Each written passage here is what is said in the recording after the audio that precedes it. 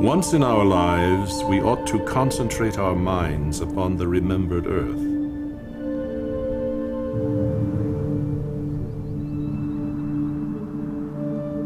We ought to give ourselves up to a particular landscape in our experience. To look at it from as many angles as we can. To wonder about it. To dwell upon it. We ought to imagine that we touch it with our hands at every season and listen to the sounds that are made upon it.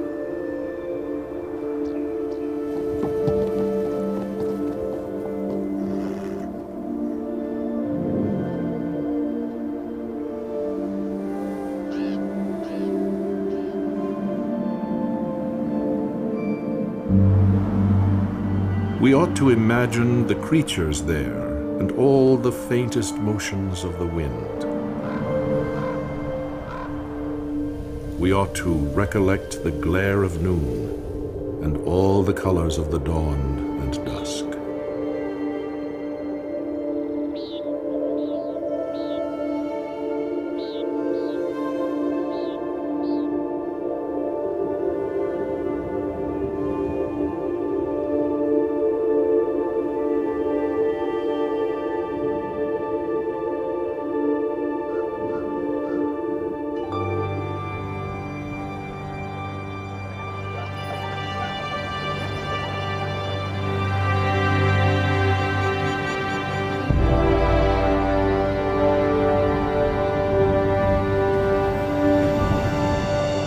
This landscape has borne many names.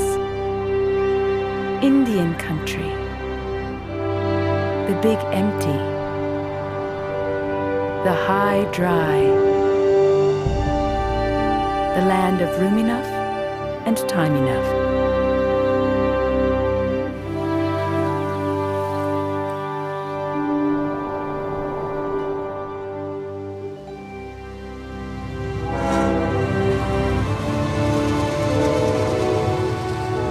Within this immense land lie areas falling under more specific taxonomies, according to the mindset of those naming them.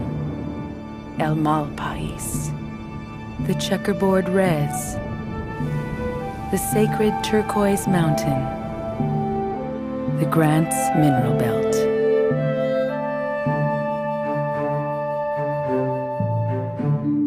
Bounded by the Chusca Mountains, the San Juan River, the Sierra Nacimiento, and the Mogollon Rim, northwest New Mexico is a high desert plateau, bisected by the Continental Divide. All of it well over a mile high and still gently rising.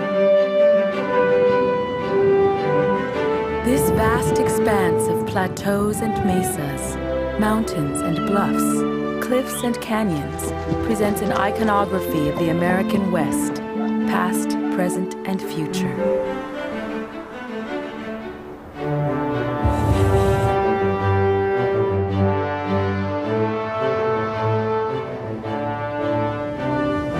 It is so archetypal a landscape that Hollywood has used it almost as a character in dozens of Western films, burning these images into our collective memory.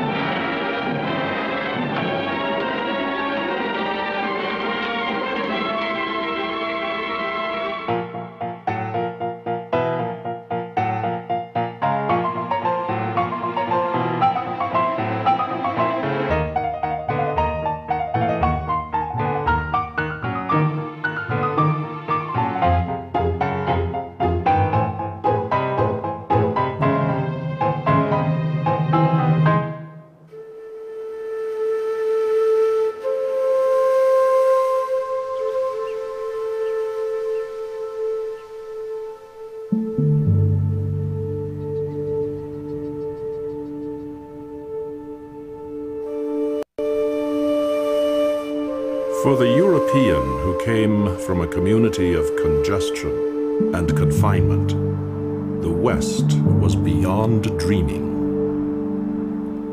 It must have inspired him to formulate an idea of the infinite. Here, he could walk through geologic time. If you stand on the edge of this valley and look across space to the great volcanic towers that stand away in the silence, you will understand how it is to grasp the notion of eternity.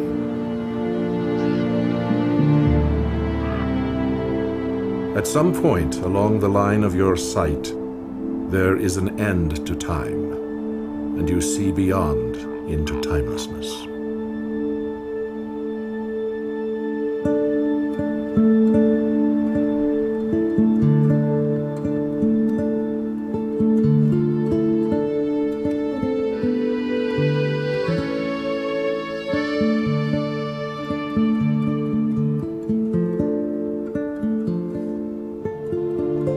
Scale is confounded in this fractal landscape, where the structural elements of the Earth are exposed to the open sky.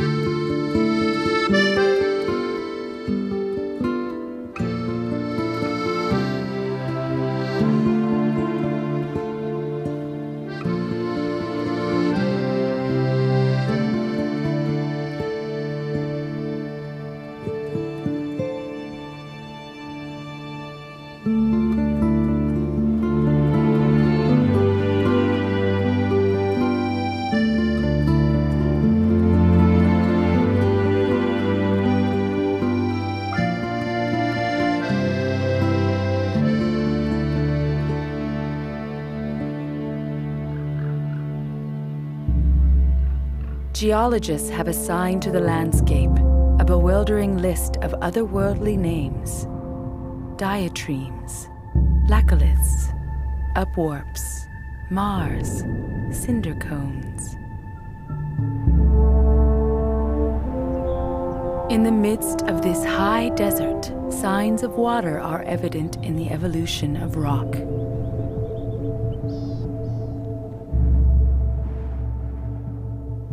Red rock cliffs are the relics of massive sand dunes from the Jurassic. Sea life from ancient oceans transformed into limestone. Coastal plant life was pressed into seams of uranium and beds of coal. Long after the oceans receded, volcanic power built up and then blew the top off Mount Taylor. Through a less explosive process, volcanism also gave birth to the giant black lava flows stretching to the horizon, a jagged and twisted moonscape known as El Malpais.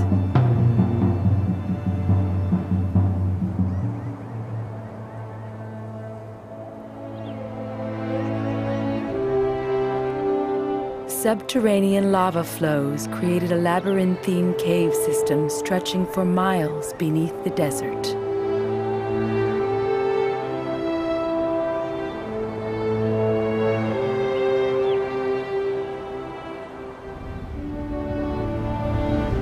In such a geologic landscape, it often seems that life cannot find a foothold, that only rock is real.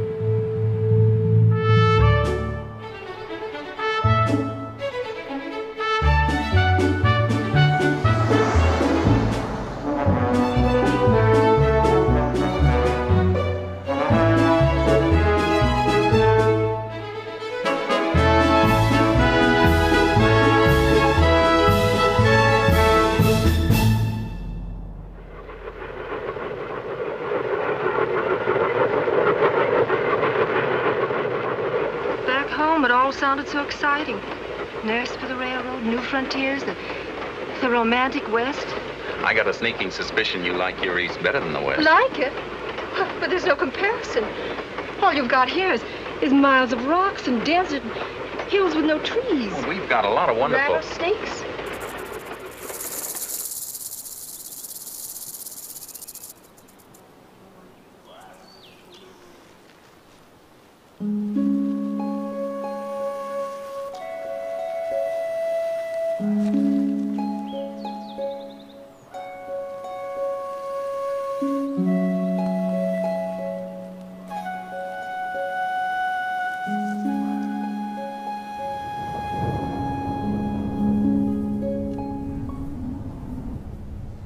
Northwest New Mexico is a land of dry wind and sun, and of little rain.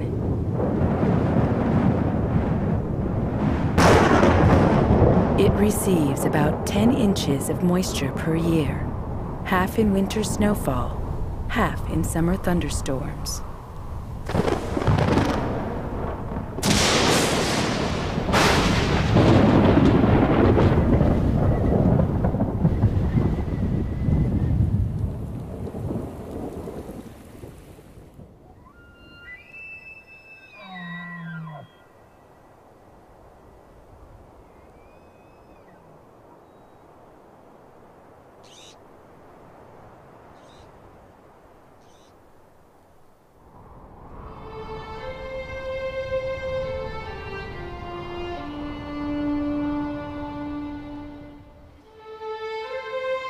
Tinajas are naturally occurring basins in sandstone.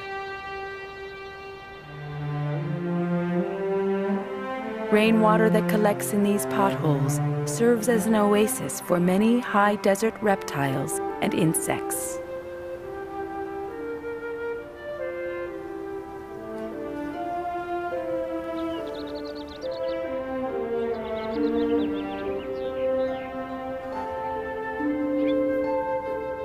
Plants and animals have developed ingenious methods of ensuring survival. In an arid land, leaves evolved into smooth, hard spines as a defense against evaporation.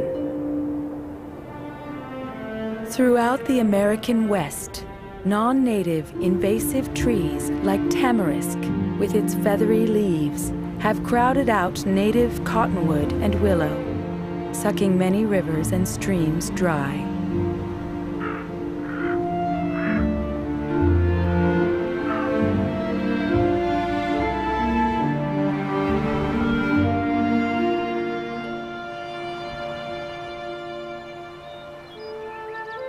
Animals adapt by conserving energy during the heat of the day. The scarcity of life in the desert is deceptive. Despite the wilderness of rock, there is a startling diversity in plant and animal species, granted a generous gift of space in this vast land.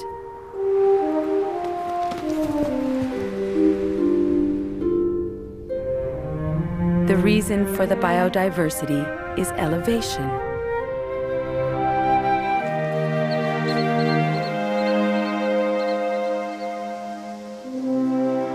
It was in the desert Southwest that the concept of life zones was developed.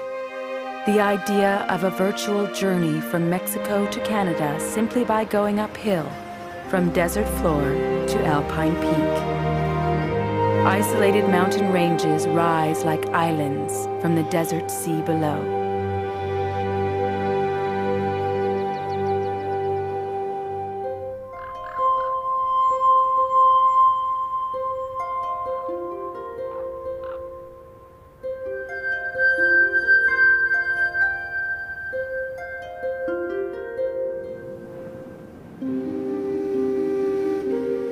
The character of the landscape changes from hour to hour, day to day, season to season.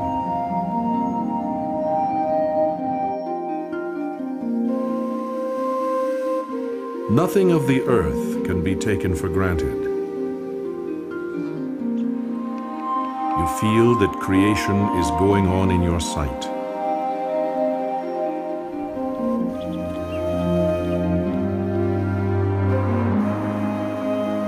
You see things in the high air that you do not see farther down in the lowlands.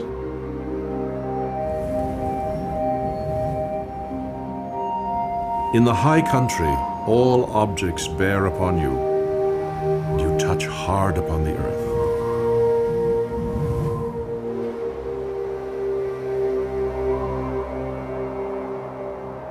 From my home, I can see the huge billowing clouds.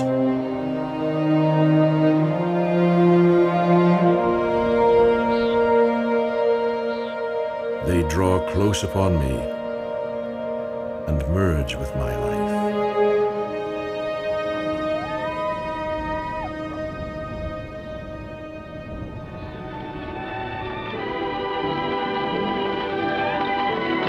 There's our stop up ahead, right by Inscription Rock.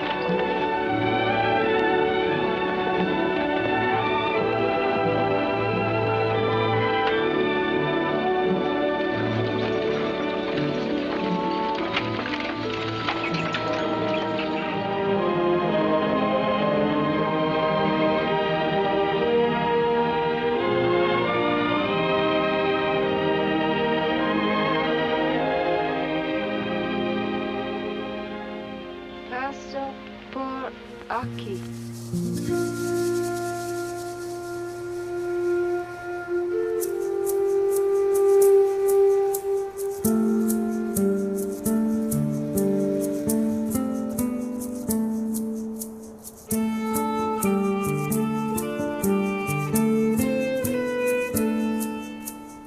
The hand of humankind has been present in northwest New Mexico for millennia, sometimes with a light and mysterious touch in a beautiful but grudging homeland.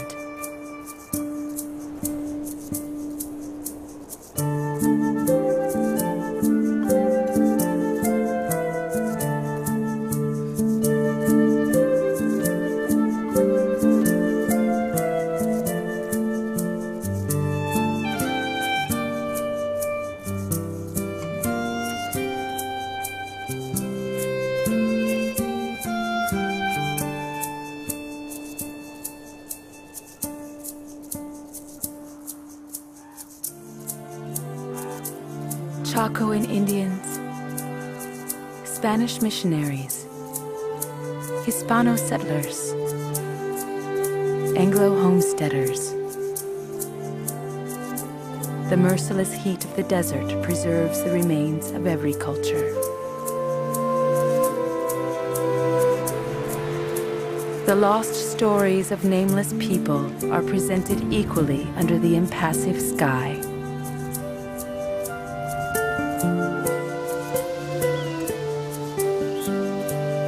In the desert, hardship becomes ordeal, and reality drives romance into full retreat.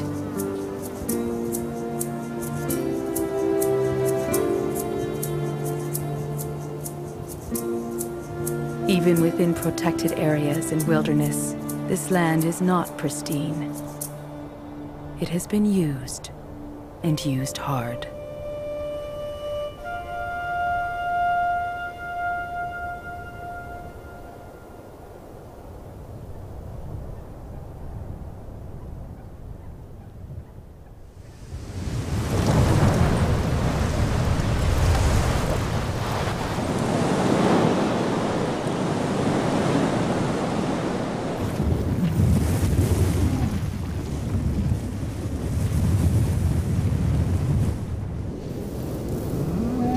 Once a breadbasket of New Mexico, the Rio Puerco Valley has been described as a monument to overgrazing. The stream provides only 6% of the Rio Grande's flow, but more than half of its silt.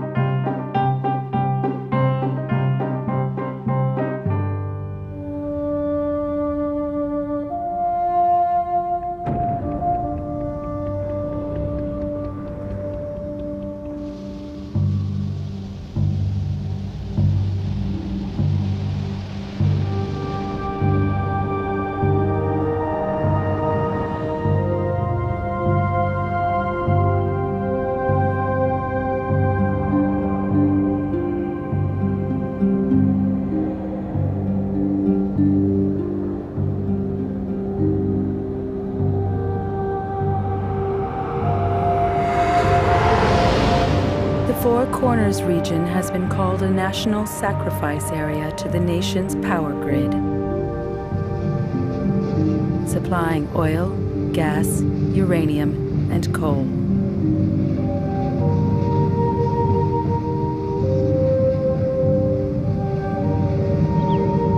The Zuni Mountains were once clear-cut for railroad ties.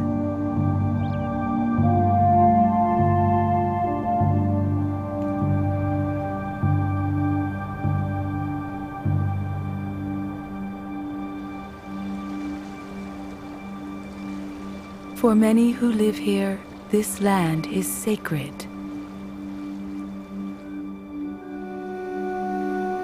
Landscapes have histories which are uncovered not only in the traces of human life, but in the history of ways of seeing the land.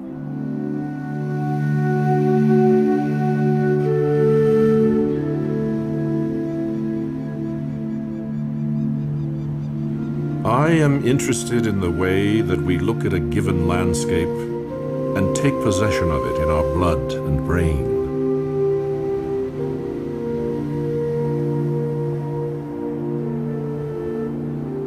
None of us lives apart from the land entirely. Such an isolation is unimaginable.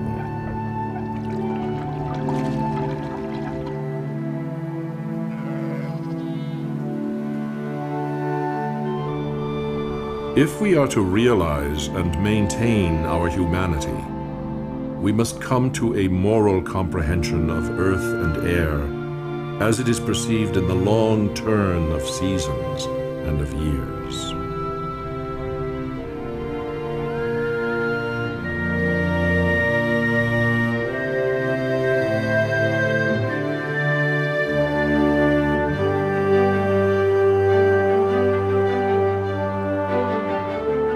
The visitor to northwest New Mexico sees a land of American myth and memory, of cowboys and Indians, canyons and rimrock, trains across the continent. That romance is real.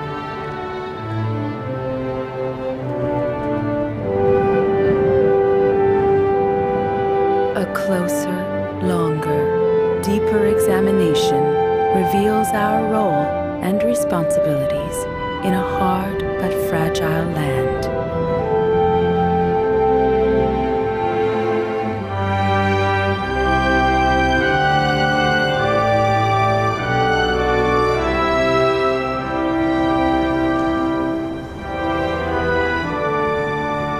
The history of land use here has been one primarily of extraction.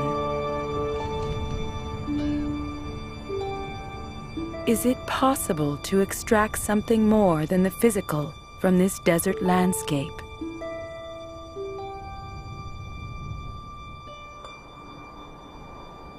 Can we come to see land itself as a community to which we belong?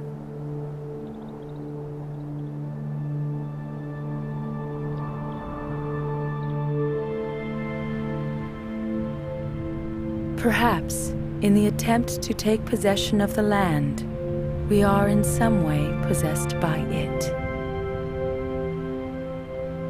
Captivated by its history and its future.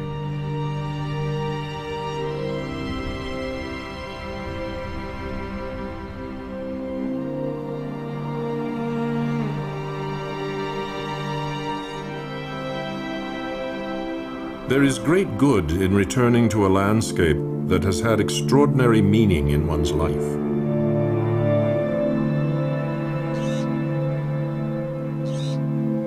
There are certain villages and towns, mountains and plains, that having seen them, walked in them, lived in them, even for a day, we keep forever in the mind's eye.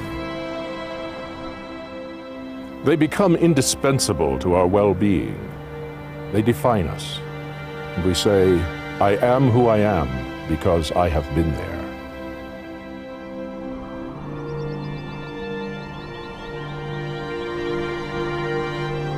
It is here that I can concentrate my mind upon the remembered earth.